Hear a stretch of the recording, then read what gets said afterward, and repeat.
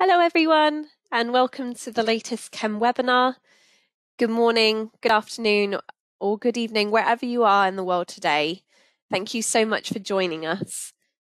Before I start, I just wanted to go through a few housekeeping points with you. So Sue, if you could please move the slide on. You may have noticed that your microphones are muted. They will stay on mute as we go through the session just to avoid any background noise. Sue and I are also both hosting this webinar from home. So if there are any issues with our internet connection, please bear with us.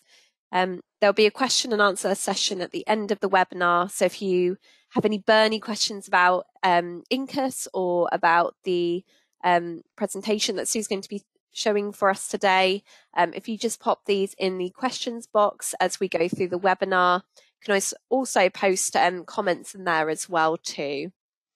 Just a flag, if you're having any technical difficulties with either sound or video, please let us know in the questions box and I'll do my best to resolve them. We recommend that you use headphones to listen to this session today for the best sound quality. And also just a flag that we are recording the webinar. So we'll send you the video recording via email straight to your inbox next week. So don't worry if you miss anything or if you need to tune off a little bit early. We will send that recording to you and you'll be able to forward it to your colleagues as well so they can watch it too. Next slide, please, Sue. So we've got quite a packed agenda this morning. Sue Holt will be delivering the presentation. This will be followed by a very quick overview of what's new at Chem before I pose your questions and comments to Sue. Next slide, please, Sue. And just in terms of introductions, so I'm Kate McKim. I'll be hosting your webinar this morning.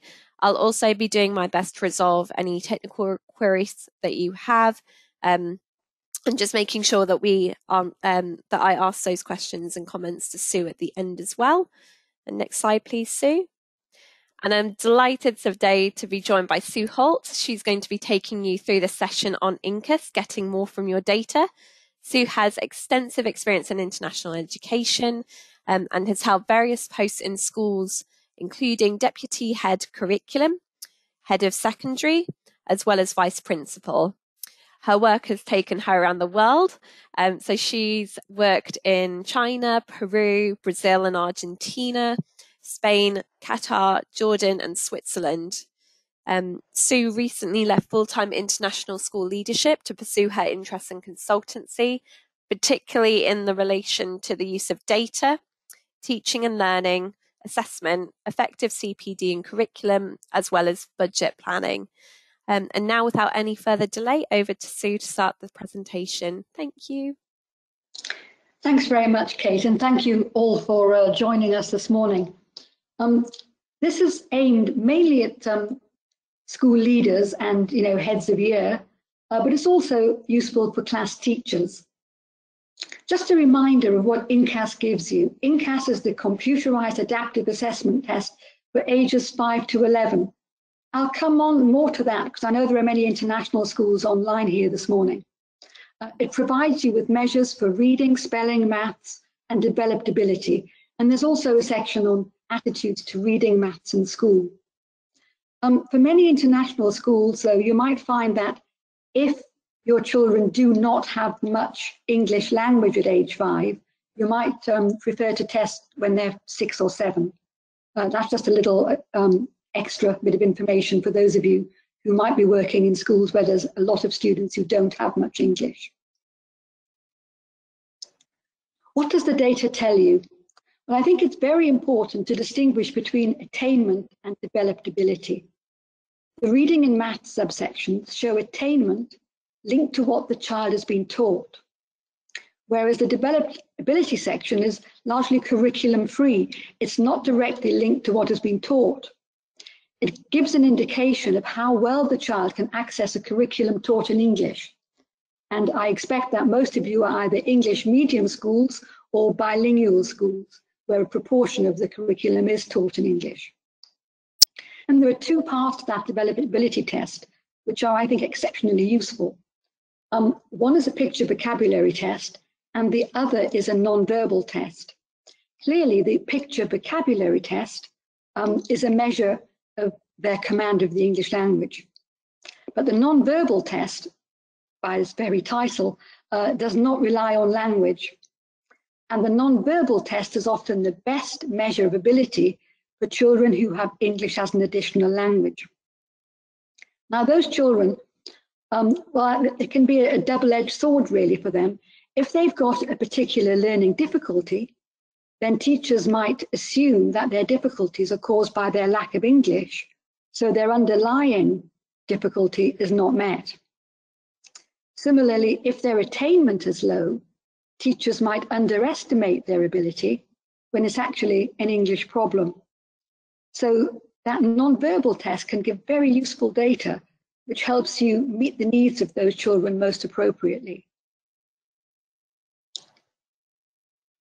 So for class teachers, in addition to what you know about the child from prior reports and school records, the data immediately provides a picture of the class so that you can easily identify the areas you might need to focus on as a whole class.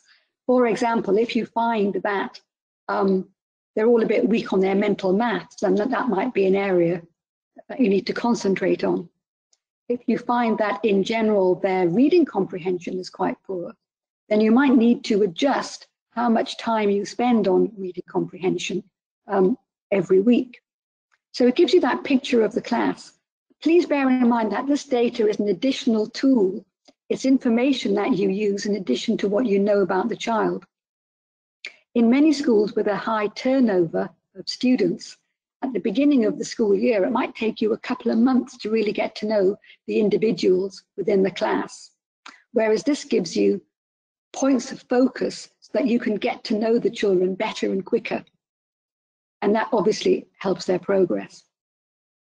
And of course, for each individual child, you get a whole series of data on their reading subtests, on their maths, on their developed ability, so that you can meet their individual needs and not just the needs of the whole class. So it gives you a whole raft of information that I think makes you get off the mark a bit quicker at the beginning of the school year, which is, of course, when I advise you do the tests. The data also provides middle and senior leaders with class profiles so that you can identify the needs of different classes, because they're all they're very often quite different within the year group. And you can also have a look at the year group profiles because cohorts can vary. So you would know that the intake of different groups can vary quite a lot from year to year. And I'm sure in the staff room, people will often be making comments like, oh, year 3 isn't as good this year as last year. I think sometimes they forget, but it's certainly worth comparing those profiles to see if their needs differ. And it also gives you a whole school profile so that you can see where your school fits into the average of all the schools which are in these surveys. But then if you've got all of that data, what point is having it unless it's used properly? In many years of interviewing staff coming in for jobs, I've asked them always as one of my interview questions of what data do they use or what data is used in the school. And all too often, I've had comments like, oh, well, the senior team use that data. But I can see there's absolutely no point in having that data unless it's properly shared. So the evidence from the data could be used to identify the needs. And I would say that's something that you kind of co-produce with your teachers. It isn't just the year group leader or the senior leader sitting on high, identifying those needs and telling the teachers that they have to address them. It needs to be a collaborative process where the data is examined and the needs are shared and identified together. And then the next use of the data is to, after you've identified those needs, you need to effectively deploy resources. And I'd like to spend a little bit more time on what I mean by that.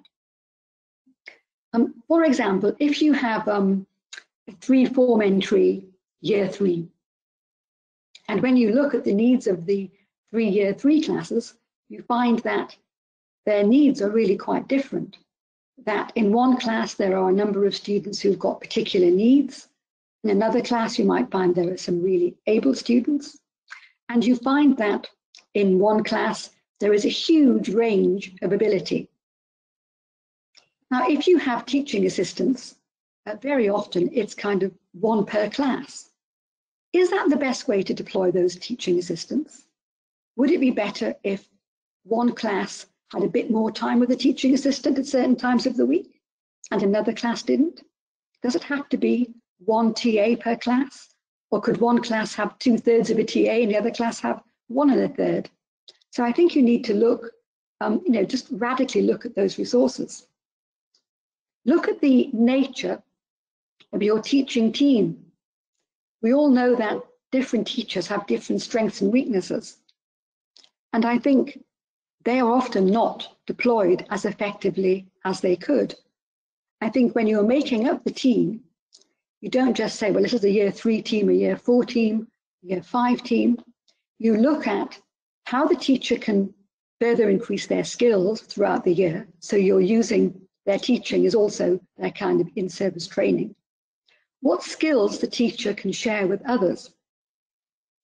In most schools I've gone into as part of getting to know the staff, I've asked them to identify areas where they could share their expertise and areas where they felt they needed some support. That could often lead to pairing up and a bit of, in-school mentoring. But I suppose it was a bit sneaky of me, really. I often used it as the basis for in-house in-service days, because we had people who'd identified that they had some skills, but they weren't expecting to be running a session in an in-service day. And I found that those in-house in-service days were extremely useful. And all sorts of things came out of it.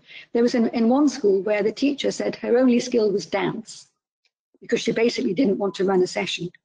But people weren't forced to. And from being encouraged at the beginning, I then found people knocking on my door saying they wanted to. And it led to a very active dialogue with staff.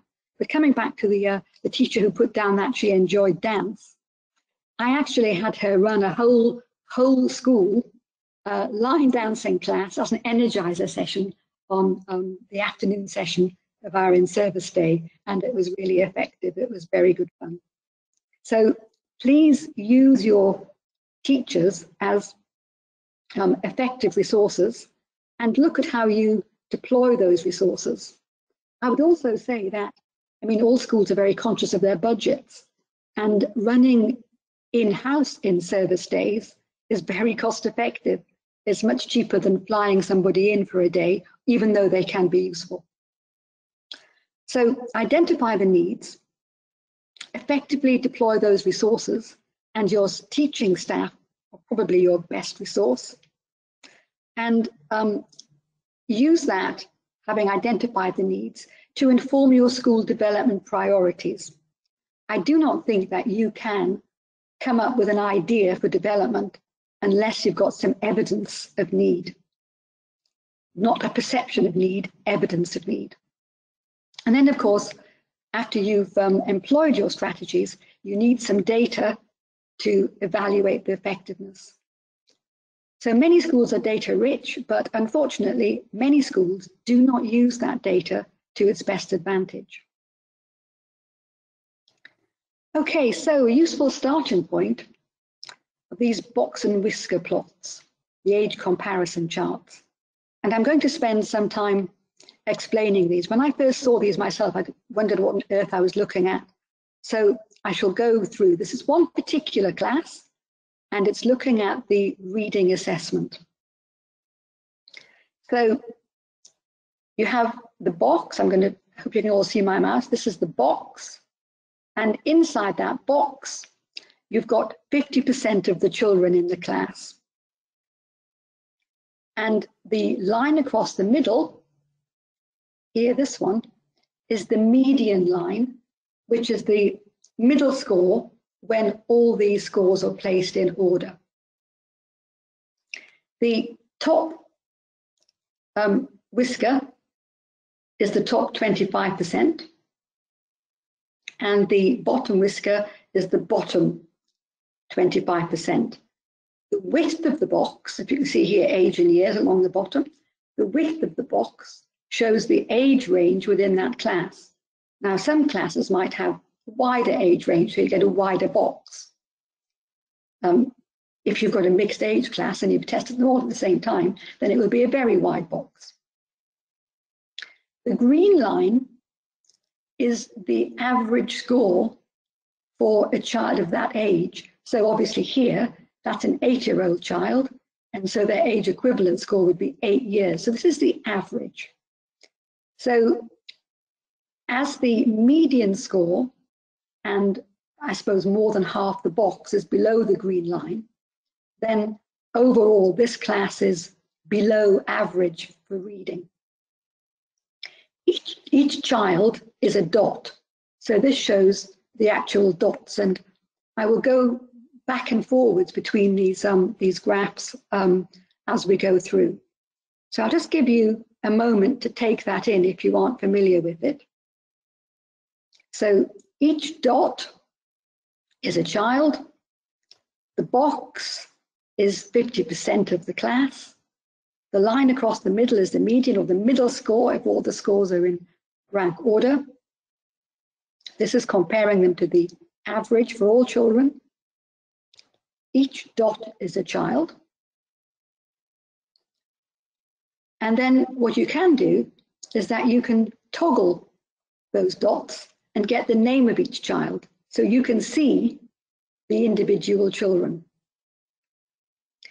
And you can see that the plot for reading shows the average slightly below the average attainment overall. And counting up there, you can see that 7 children are above and 9 are below.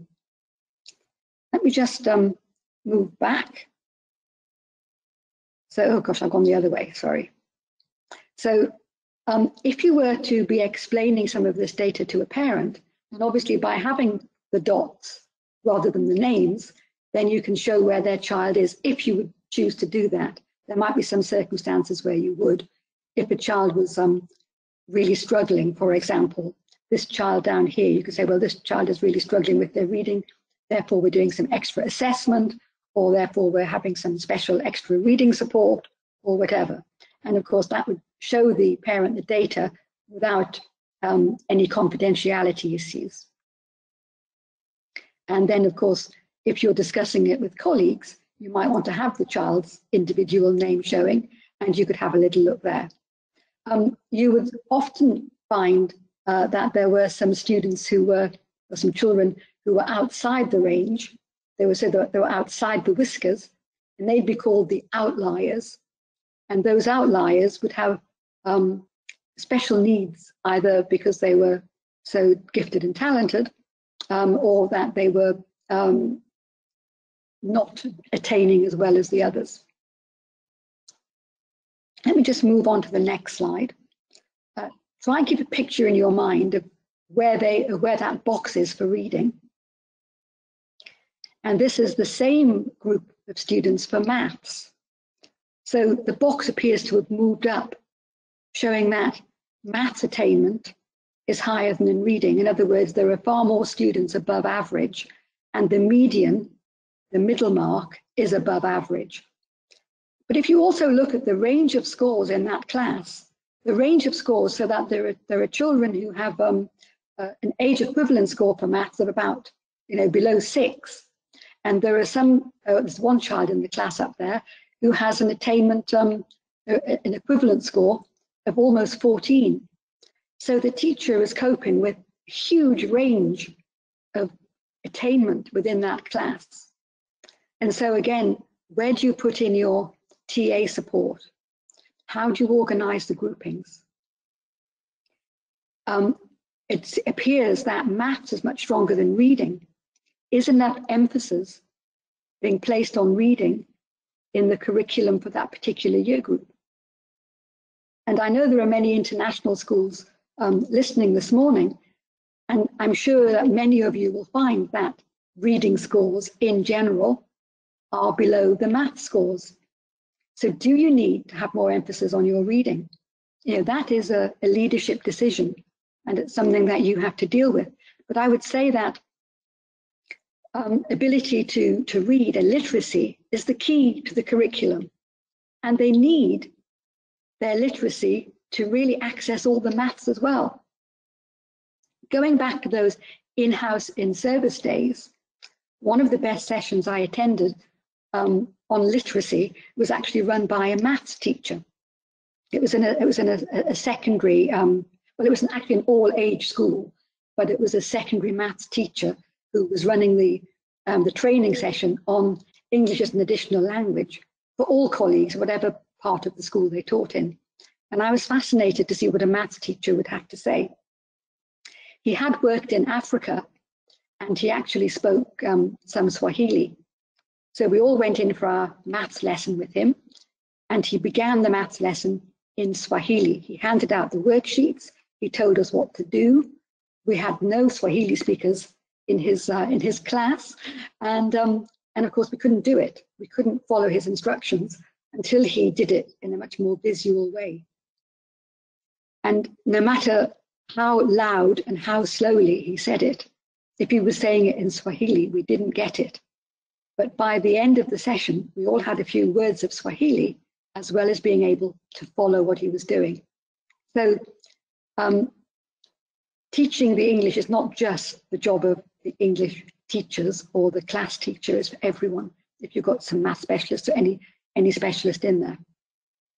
But I think it's very important that you look at the areas of general strengths and weakness to decide your curriculum structure and what your priorities are moving forward. Another useful one for the year leaders in particular, but also for the senior leaders, is to have a look at all the classes in the year group. So this takes all of year 5 and puts all their data onto one little visual display. So are the classes broadly equivalent? In this case, I suppose they are. You would see the median is generally in about the same position, that all the classes seem to be above average for the general maths module. I would say that this class has a bigger range of ability and might be harder to teach. There are also some outliers, some very high ability children, and are their needs being met? And there are also, oops, I just moved on too quickly. And down here, we can see that there are some students who are really quite challenged. Now, if you teach all your maths at the same time, could you do some cross year group groupings rather than having them all just taught within their class? Are there some times during the week where you might want to give some more challenging work to some of these students? So having that data there will help you identify, and again, like before, you can toggle it so you can see who those students are. I mean, the class teacher would know, but it would help you ask a few questions. And how best can you support the outliers who are at the bottom of the range? It might just be that they've had lack of educational opportunity, or they might be held back in their maths because they don't understand English. It might be that they have generalized learning difficulties. So this is an extra piece of data to help you to form those judgments, and also to come up with a strategy of how you're going to deal with it to support the teachers who are supporting the children.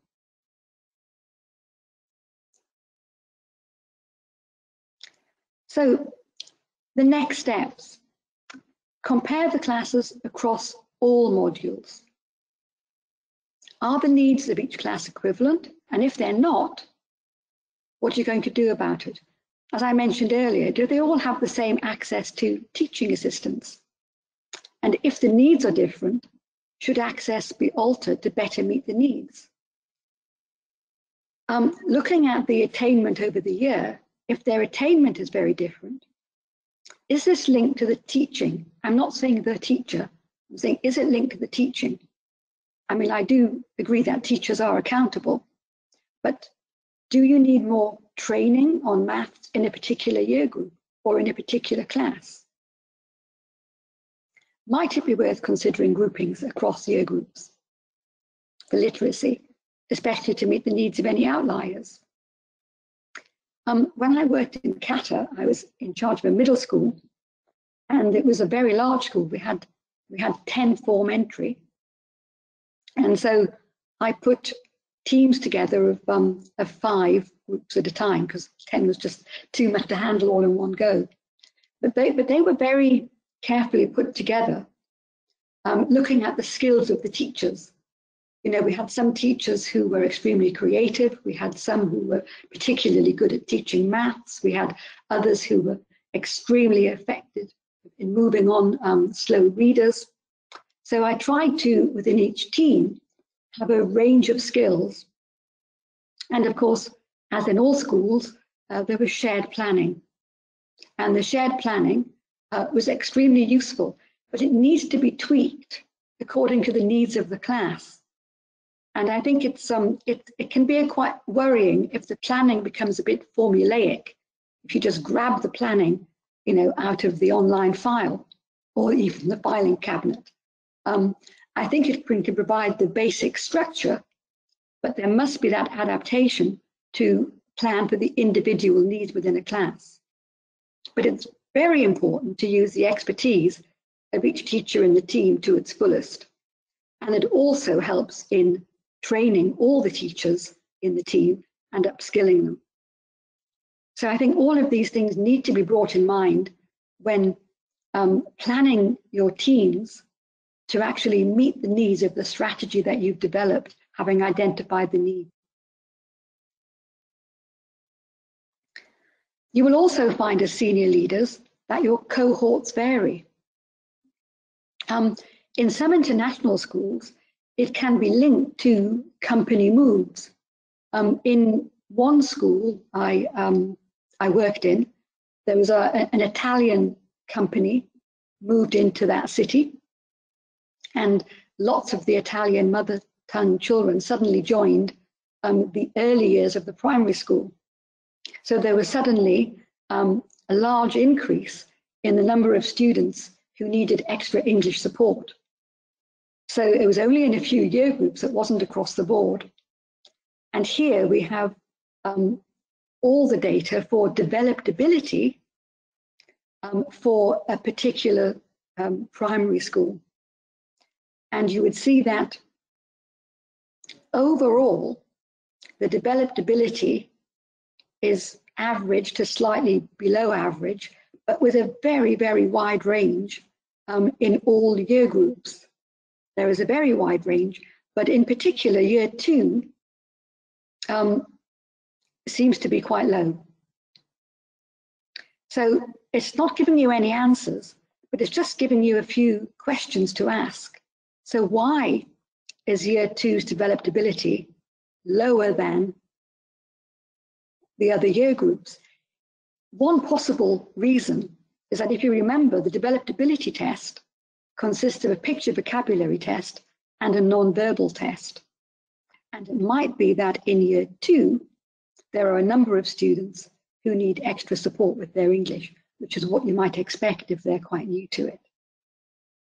However, by the time you've got, you know, up to year 5 and 6, there are still some issues there.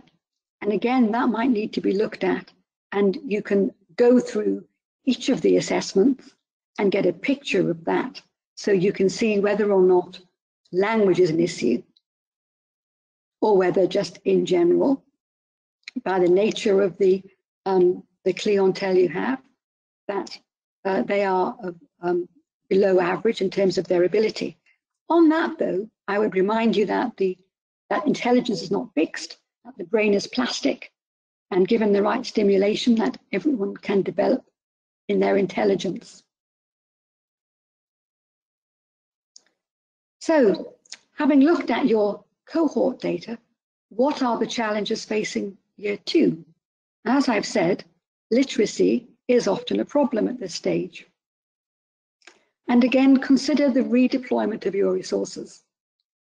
What extra support do you need in year 2? Do you need more teaching assistants? Do you need more English as an additional language specialists? Do you need more learning support? And of course, I'm aware of budgets. Where is this going to come from? If the needs are different, don't make the provision across all year groups the same. Do you need extra staff training? If so, who needs it? When do you need it? And I would say you need it as early as possible if you're going to supercharge any initiative. There is very little point in identifying the needs at the beginning of the school year, but not have any training till you've got your in-service training days scheduled 6 months into the school year. It needs to be front-loaded. So I think that the training, the identification and the training have to be closely linked, and they have to be at the beginning of the school year if you're going to have an impact. I'm conscious of time, let me go on. How do you know if you've been successful? So at the beginning of the year, you've identified needs, you've developed your strategy, you put in the training, you put in the resources. And then a year later, you want to see if your initiative has been successful. And of course, in the business of education, success is measured by pupil progress. And what you get are little progress charts if you test every year.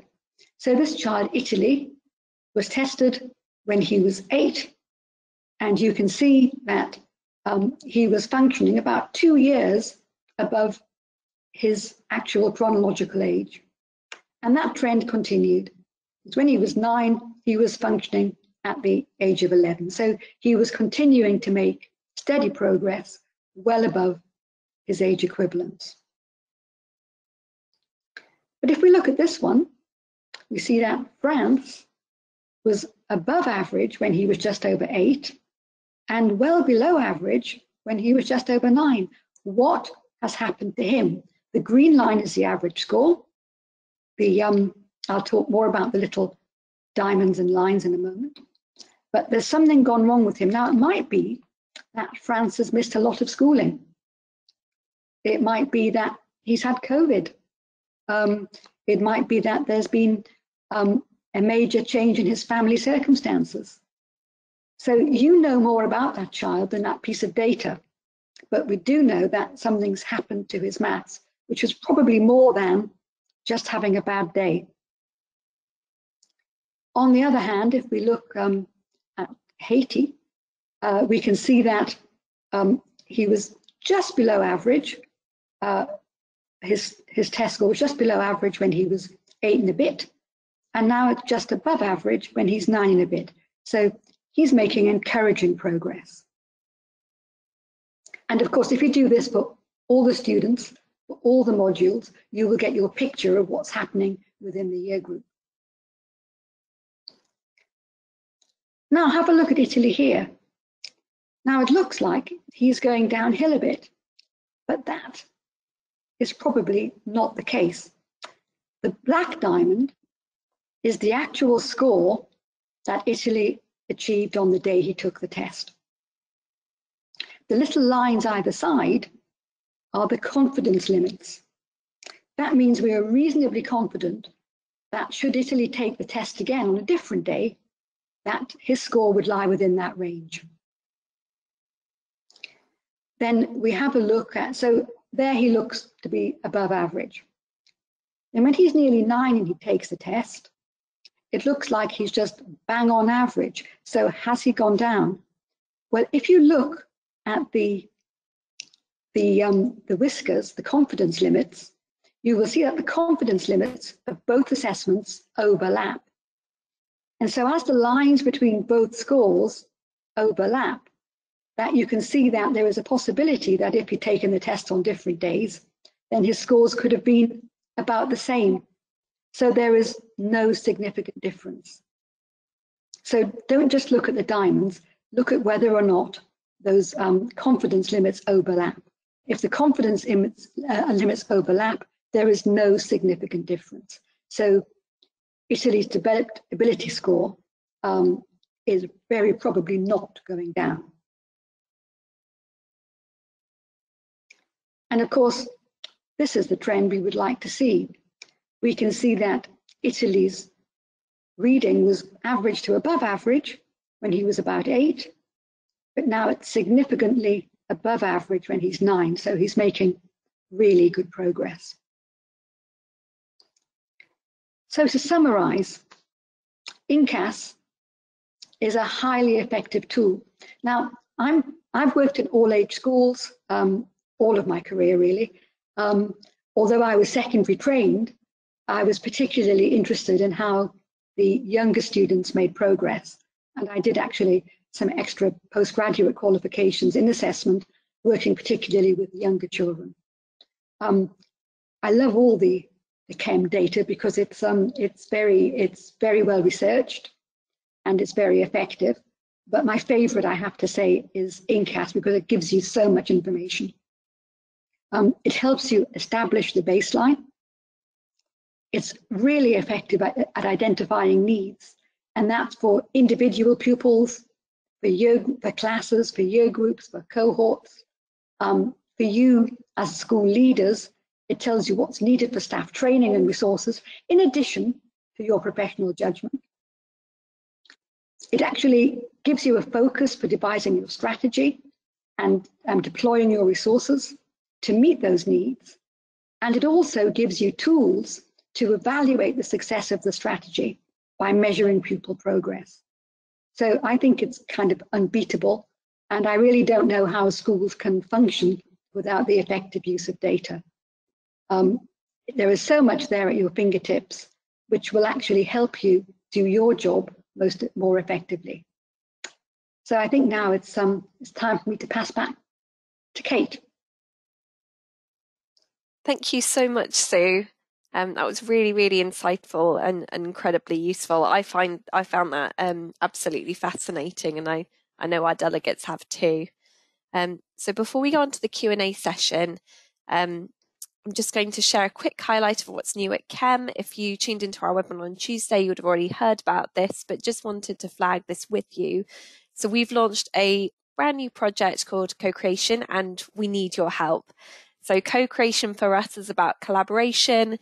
It's about people like yourselves who use our products and who use InCAS and Chem assessments aspiring us. It's about us developing your ideas to drive innovation. And we really want to work with you to make our products and services even better. So we would like to hear your ideas firsthand if you have any, whether you're a coordinator, a teacher, or a senior leader, as it's your dynamic ideas that can help us make changes and bring benefits to not only yourselves, but your colleagues and a wider range of customers too. So if you have any ideas that you would like to share with us on anything you would like us to work on in terms of InCAS or assessments, you can do that at our page, and you can also vote on ideas that you would most like to see happen as well. So you can visit our co-creation page at www.chem.org/submit-idea. Next slide, please, Sue. And now it's over to you, our delegates. So if you have any more burning questions and comments for Sue, please just post these in the questions box. So if there's anything from you've seen in Sue's presentation or about InCAS, you can just post those in the questions box for us. So I've got a couple here already, Sue, for you. There are a couple of really interesting questions that have come through. So I've got one from a delegate who has said that they're new to using InCAS. They've just introduced it this year. They've asked, how would you introduce Chem to each stakeholder? So that's classroom teachers, as well as parents and other key stakeholders too. Okay, well, with children, we start with the children. I would say that they're going to do some little quizzes on the computer, which is going to help the teachers help them better. And my experience of working with the children directly, because the modules are like 20 minutes or so long each, is that don't do it all in one day, because otherwise they're spending time looking at a screen all day and they can lose a bit of concentration. But they generally love it. They just think they're playing a computer game. And because the tests are adaptive, they're not threatening for children, because if they don't get the question right, they're given an easier one. So the most challenged children aren't stressed by it. And at the end of each little module, as you'll know, they get a little round of applause, so they feel really quite happy that they are actually successfully completing each module. So they just see it as little quizzes. Of course, they'll probably go home and tell their parents that they spent half the day in front of a computer. Well, no, a few minutes in front of a computer. Some of them will, some of them won't.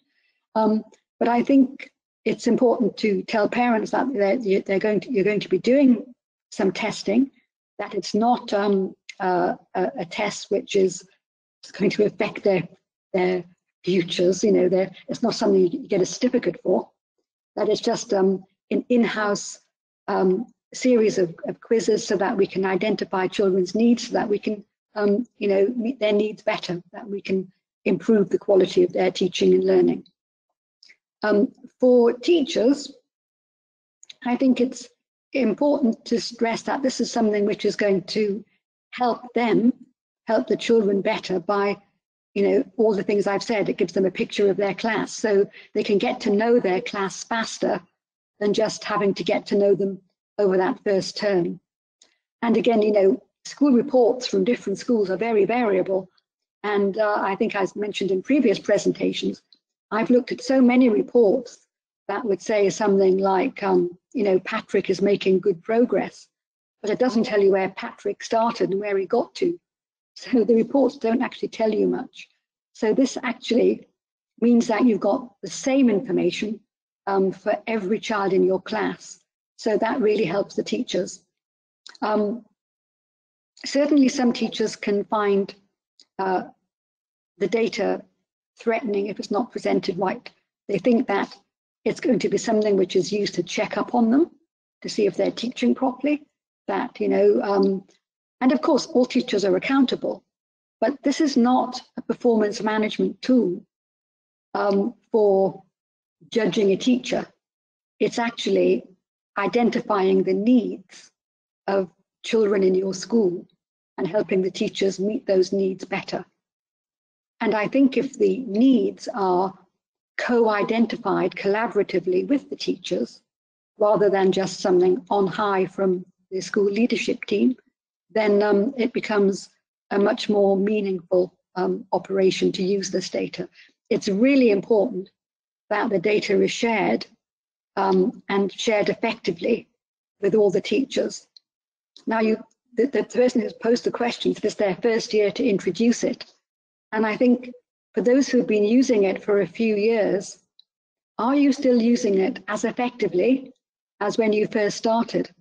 Because quite often with initiatives, there's a burst of enthusiasm, then it tapers off because there's an assumption that everybody knows how to use it and is using it. So unless you keep revisiting it actively every year, and I don't mean this, you'll have to listen to the same presentation every year, but unless you go through the data with people every year and you co-construct your priorities every year, then it won't be effective. Does that answer all the questions? I hope it does. Thank you, Sue. That's fantastic. Yeah, that's you've definitely answered their question there. And I think that's a really good point about if you're using the data, you're using the data and you've used it for quite some time, keeping that momentum going is important, I think. It's very important, yes. So we've got another question here, again, someone who's just started using InCAS. Do you have any top tips for embedding the use of InCAS data for a school that has just started using InCAS? We're looking for some ideas and top tips. Okay, I don't know whether you listened to my presentation on Tuesday, but I'm sure Kate can make available to you. I think I went through some of that there. I think the top tip is to spend time with the class teacher or the year group, very much focused on their individual data rather than generalized data, so that you spend some time looking at that data. It is time consuming, but if you've invested in InCAS and you've established, you're making some priorities, and if you're going to get the most effective use of it, then I think you need to spend some time actually going through the data with each class teacher. You might find that within each team of class teachers, you have someone who is a bit of an expert anyway and can actually lead that. So make use of the expertise you have in-house. If you don't have much expertise in-house, then the person who has the expertise has to cascade it out. So it's shared between year leaders who will share it with the teachers. But there's no quick fix. The top tip is to spend time going through the individual data. And I think at that moment, you will get that light bulb moment where a teacher will, maybe just with one child, will suddenly see something that makes them question how that child is progressing. And it also, if you look at those box and whisker plots with the teacher and you compare them across a year group, then, you can actually say to the teacher, I do appreciate that you've got a huge range of ability to deal with in your class. Let's see how we can meet the needs of those students and how we can help you meet those needs. So I think if they see it, the class teachers can see it as a means to help them, and that they've got an empathetic leadership working with them, rather than handing down wisdom from above, then that really really makes it effective. I think it's a case of everybody rolling their sleeves up and working as a team. Fantastic. Thank you so much, Sue. Another question here. So this delegate has said, some of our staff are quite unsure about how reliable, etc., the data is, and they're a little bit, I think data cynic is the word that's used here. How would you get buy-in from those teachers? How would you reassure them? Yeah, I'm smiling because I've come across this so many times. I've met with resistance. I've introduced Chem into a number of schools, and I've met with resistance, who think that this is replacing their professional judgment, and it's not. It's another tool in the tool chest. And I think once they start seeing that the data very often matches their perceptions, that's a very encouraging thing. But I think what the key to it is when they have to question if their perception is very different from the data. I think the key points are that the data is a snapshot, not a label for life, and that they should question if a child has performed worse than they expected, then they should probably trust their own judgment because they've got evidence for that. But if a child has performed better than they expected, then they should believe the high performance, because it's very difficult to overperform in a test. They should also look very carefully at the confidence limits. When they've been doing, say, reading assessments in the past, it might say that the child's reading age is between 6 years, 6 months, and 7 years, 0 months. So there's always, it's what I was showing with those confidence limits. There's the result on the day, and then there's the that we're reasonably confident that the result, if they were to take it again on a different day, would be between these levels. I actually, when I first started using InCAS, I was doing a postgraduate diploma, and I compared InCAS with some of the assessment tests that were available at the time, like some of you might be familiar with, like written rest and RAT and the Neal analysis. And I compared the results that I was getting on these rather time-consuming tests with what I got on InCAS, and they were absolutely spot on. And what I found was that I could get the data for a whole class in the time it took me to assess one child. My own personal experience was that comparing the InCAS results with the results of different tests was extremely encouraging. But I think more importantly is that all of the Chem projects have been devised by researchers and education, not just a commercial enterprise. It's based on very sound educational research over thousands of students over a long period of time. I mean, the Chem Centre trials their projects in the same way I would say that doctors trial different medicines and that they don't release it till they're absolutely sure it's going to work. So I would present that kind of information to the doubters, and you will always get doubters, and especially those who are insecure and think it's going to be used as a means of, a stick to beat them up with, which is obviously not the intention. Thank you so much, Sue. I've just had a huge thank you there in the questions box. That's very nice. Thank you very much. We've got another question here, which I think I might have to just check in with my colleagues on, but just wanted to put this to you, Sue, as well. So a delegate has asked, how can we use our information to benchmark nationally, regionally, and internationally? So in terms of the assessment, obviously it's based on the students taking the assessment, but I just wondered if you wanted to quickly comment on that, Sue. I think actually there's a lot of development going on. I haven't seen it for InCAS, but I was looking at some Medius stuff recently, and you could compare things against international schools, COBIS schools, BSME schools, FOBISIA schools. You would have to ask the teams who are developing this rather than me. But I think, the Chem Centre's undergoing a fantastic phase of development. It's getting even better. And so I would say that that could go back to the technical teams. What I would like to say about anything I say is that anything I say is based on my own experience. I'm not kind of a Chem Centre employee selling their products, and they never tell me what to say. So at times I can criticize them and they'd accept my feedback. So everything I say is based on my personal experience of using it. But on questions in terms of comparative data, there is some very useful work going on, but I will pass that back to Kate to ask the development teams who are doing some fantastic work at the moment. Definitely. Thank you so much, Sue, for commenting on that.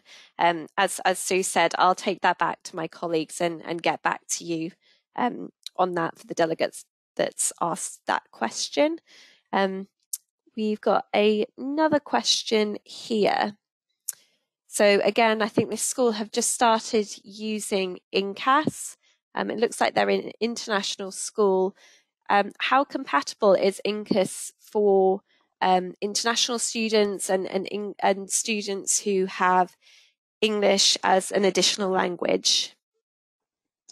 Well, that's been my experience of using it generally. It's been with international schools with a number of students with English as an additional language. And I think it's extremely valuable. Bear in mind, if they go on to be in English medium education, they will be taking the same exams and as students who have been totally immersed in English medium education. Again, I think at the very beginning of the presentation, although it says InCAS is for 5 to 11-year-olds, if you find that your very youngest students have got very little English, then I cannot see much point in doing it then, because what you get if their score is below the bottom of the range, what you will get is just an asterisk rather than the score. So in some schools, I would say it's not worth starting it until years 2 or 3.